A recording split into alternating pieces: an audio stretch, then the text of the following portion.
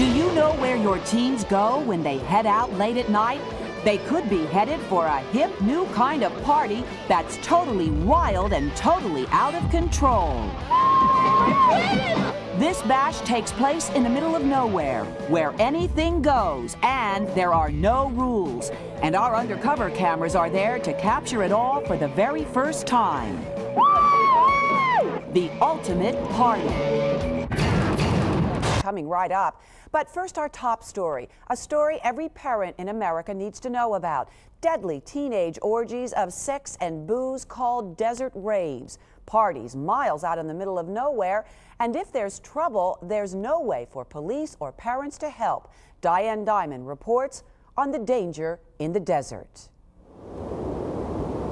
Dawn in California's Mojave Desert. Nothing stirs for at least 100 miles. It is desolate and absolutely quiet. Well, most of the time. The sun is out, so you have to hallucinate with the sun now. Welcome to planet Earth. On any given weekend, the desert explodes as thousands of young people from all over the country invade the wilderness. This is the ultimate zoo for serious party animals. It lasts all night and all day, and they call it the Desert Rave. Hardcopy crashed the rave parties with a home video camera and caught all the madness on tape. It's something that everybody should try and check out because I think it's the future. It's the place to be. I don't know, it's spiritual. What do you do at a rave? Well, besides wall-to-wall music and dancing, they do lots and lots of alcohol and drugs. Life, it's a beautiful thing, especially when you're loaded, especially when you're loaded. Nice. Suck it out of a balloon, and then everything goes wang, wang, wang. The drug of choice seems to be the anesthetic nitrous oxide. Taken improperly, it can cause seizures, permanent brain damage, and even death.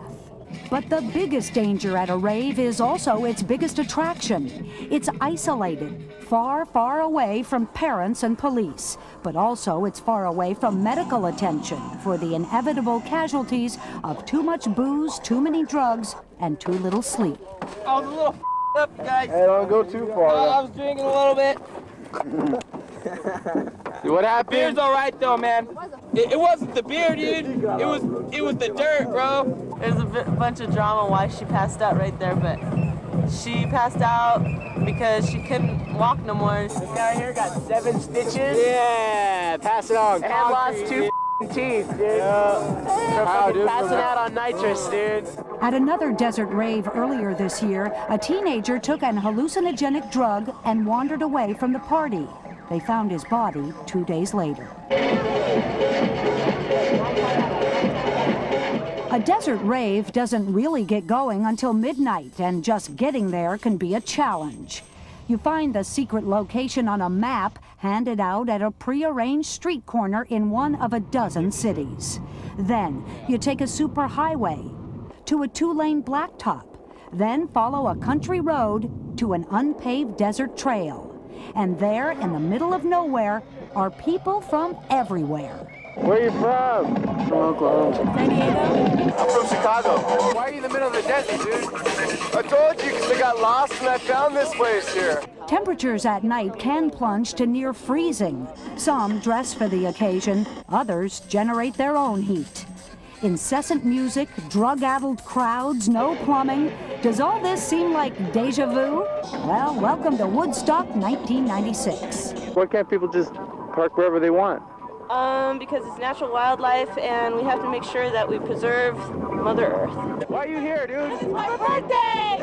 Woo! I'm 18!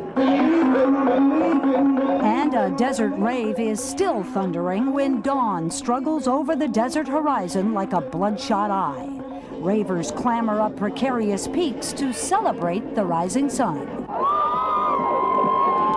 When nature's light show is over, it's right back to the dancing, the drugs, and the dangerous fallout. But don't ask anyone to explain it. Did you ever surf before? Did you know that saying, expression, only the surfer knows the feeling? Uh-huh. That's what it is, only the surfer knows the feeling. So I can't really explain it to you. You have to be here, but what was the question, first of all? by the time the moon rises again, the last party animals will be staggering away. They and the desert have a little time to heal before it starts all over again. The rave parties have moved from the city to the desert to escape the violence of urban raves, which have been plagued by gang shootings and deadly fires. Police say their biggest obstacle in shutting them down is trying to find them.